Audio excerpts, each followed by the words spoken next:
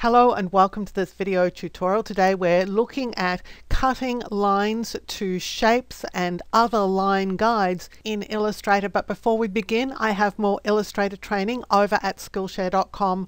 If you sign up for Skillshare, you get access to thousands of classes there, including over 200 of mine.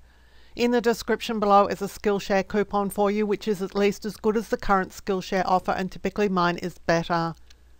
I also have Illustrator trading at udemy.com, and there's a referral link for every one of my classes there in the description below. Please feel free to share these with family and friends. So let's swing back to Illustrator where I've already got a document prepared. So what I've got here is a circle that's got a white fill, and underneath it I've got a series of lines. Now these are just lines. You can see that they've got strokes. They don't have any fill at all. The reason for this is that it is more difficult to cut lines in Illustrator than it might at first appear, and that's what we're going to do now. What I'm going to do is cut away the lines that are outside of this circular shape here, and then I'm going to cut away all of these lines too, just leaving this set of lines, and we're going to see how to do it. Now there are a number of things that you might think of as being options for cutting lines, and one of them is to use the path option. So I've just got this single line selected. It's on top of everything else there. So what you could do, you might think, is to go to Object and then Path and then choose Divide Objects Below, because if these were filled shapes underneath here, that would then cut them in half. And it's just not working here in Illustrator because lines are very different to shapes. The other thing that you might think of using is some of these Pathfinder options, and again, they just don't work. For example, there's an option for divide. So let's just grab all of these lines here and go to the Pathfinder and choose this divide option. Well, we get an error because there are no filled paths here.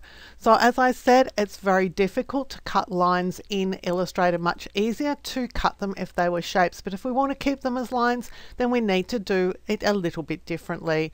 And probably the easiest way to do that is to use the Shape Builder tool. Now I think this was introduced in something like Illustrator CS5, so it's in pretty much most versions of Illustrator that are in use today. I'm going to select over all of these, the lines and the shape.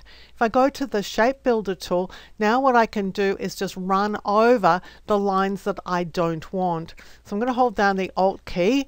That would be the option on the Mac, and I'm going to get rid of these outside lines. So I'm just going to roll over them. You can see they're all removed, and roll over these, they've all gone as well. Now when I go back to my shape and just drag the circle out of the way, well, we've got the remaining lines. These set of lines are now constrained to basically the shape of the circle that was over the top of them. Now this was a shape, so let's go and see how we would cut lines with a line. So I've got my guideline there, and I want to get rid of all of these. Well, I'll select everything, and that's really important with the Shape Builder tool.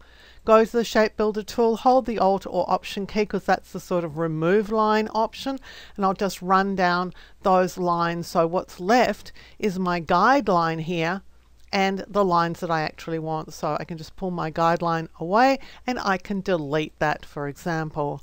So if you need to cut lines in Illustrator, the easiest and simplest tool to use is the Shape Builder tool, because most of the tools that you'll be used to using on shapes simply don't work for lines in Illustrator. I hope you've enjoyed this video. I hope that you've learnt things about Illustrator of which you were previously unaware. If you did enjoy the video, please give it a thumbs up, hit the subscribe button and that notification bell so you'll be alerted when new videos are released. Until next time, my name's Helen Bradley. Thank you so much for joining me here on my YouTube channel.